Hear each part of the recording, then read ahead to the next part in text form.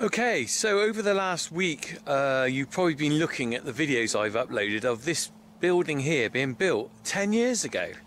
10 whole years ago, 2011 we built this. Now it's actually before I really started doing YouTubing. So 2011 I did a lot of filming, but I didn't actually start uploading till YouTube regularly as The Funky Farmer until 2012. I'd done bits and pieces before then, but 2012 was my, well, 2022 is my 10th anniversary. But 2011 we built this shed and I just started sort of doing camcorder work. So what you saw in the last week was from my archive, the unpublished video of this shed being built. I pretty well captured most of it from ground up, but not quite all.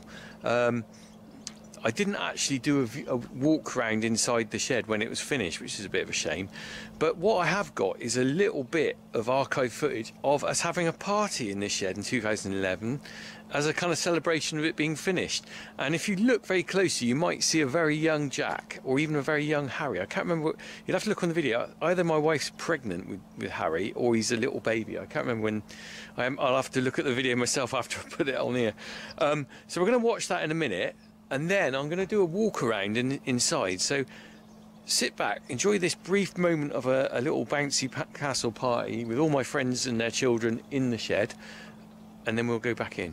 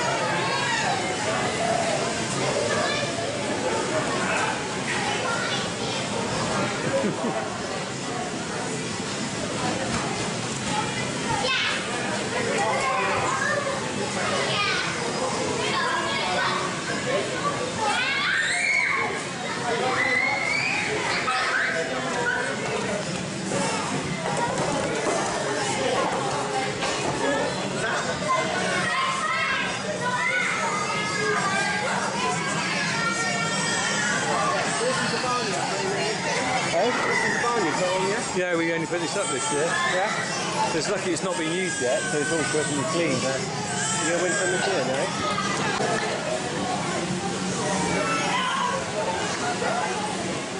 Giles!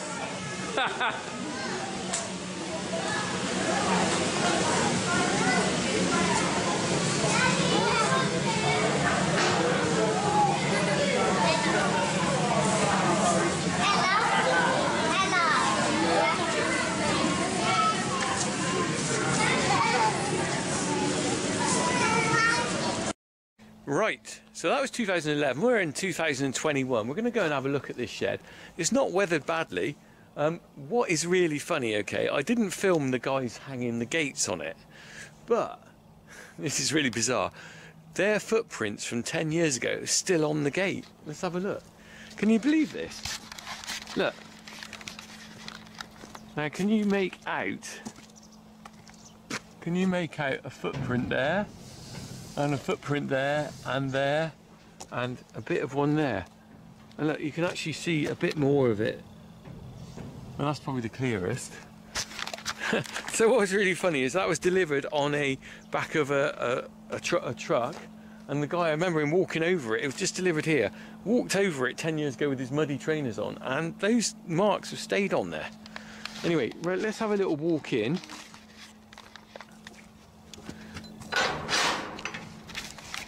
Everyone always asks me for tours, but I don't like doing them because of security reasons. But we'll do a tour of this shed. Hello. So, as you remember, you might have seen it. Look, there's a bit of a flashback to putting the roof on.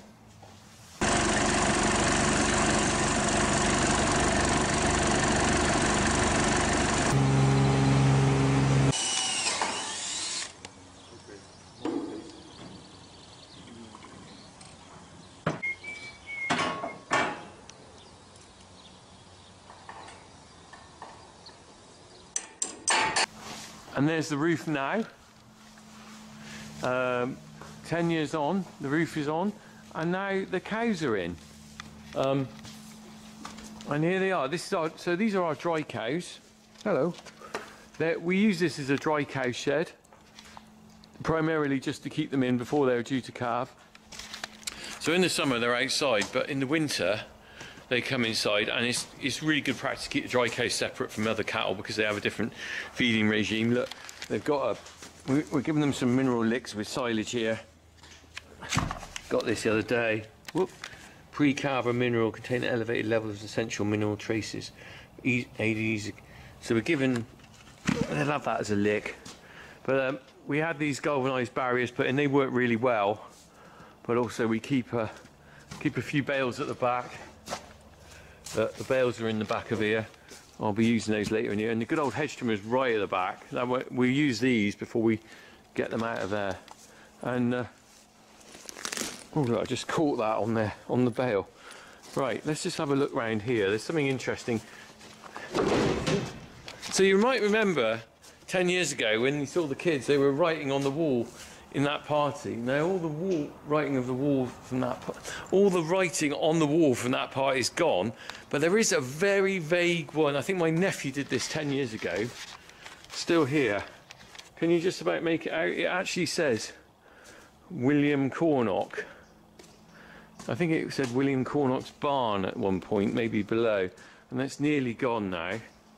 But 10 years ago, my dad was still alive, and we built this barn. It was one of his last projects, and what a lovely project it was. Look, we just have a flashback of putting that panel in. Look, this is what it looked like when they dropped it in.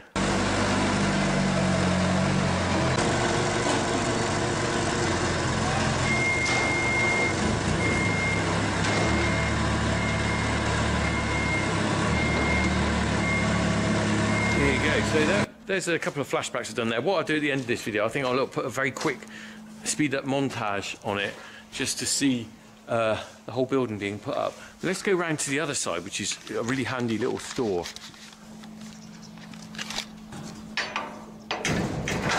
Oh, you can still see on there the marks where they said mark the level for the latches. Anyway, I'm gonna go over here.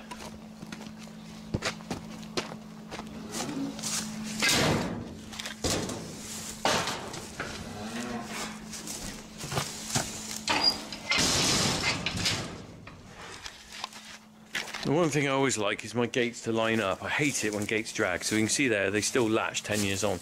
Right, so what we got in this bit, we keep all our big bale straw here.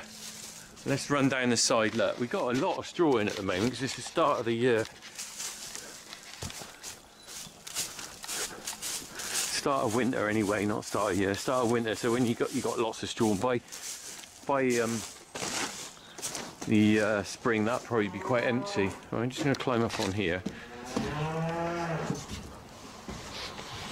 and get a better view of the cows. So, really handy this little bit. I'll just do a flashback. Actually, you can just see when we cut the level of the shed, there was a drop in the soil. So what we did, rather than take this piece down and have a drop next to the shed there, we left this raised bit of dirt and we used this for the straw. We put the slabs here, the wall here, to create a divide so we can just chuck straw over there for bedding. So literally I'm cutting pieces in the morning over there, drop them down.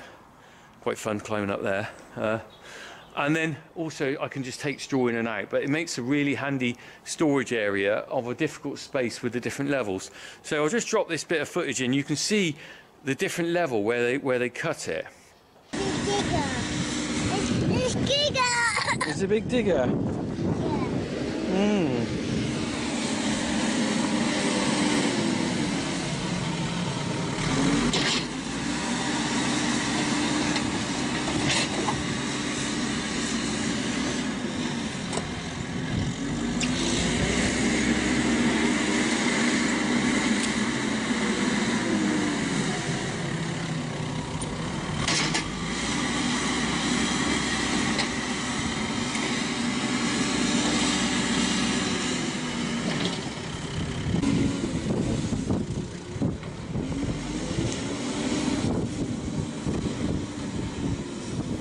Yeah, so you see what I mean about the level there, and it was a difficult one, but I think we did the right thing.